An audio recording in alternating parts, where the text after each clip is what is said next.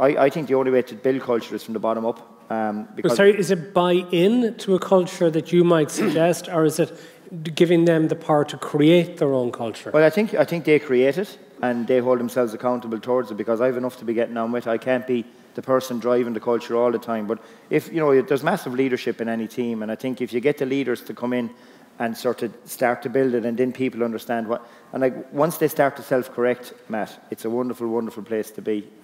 Because ultimately, if you're not bought into the culture of Tipperary hurling, then you will part.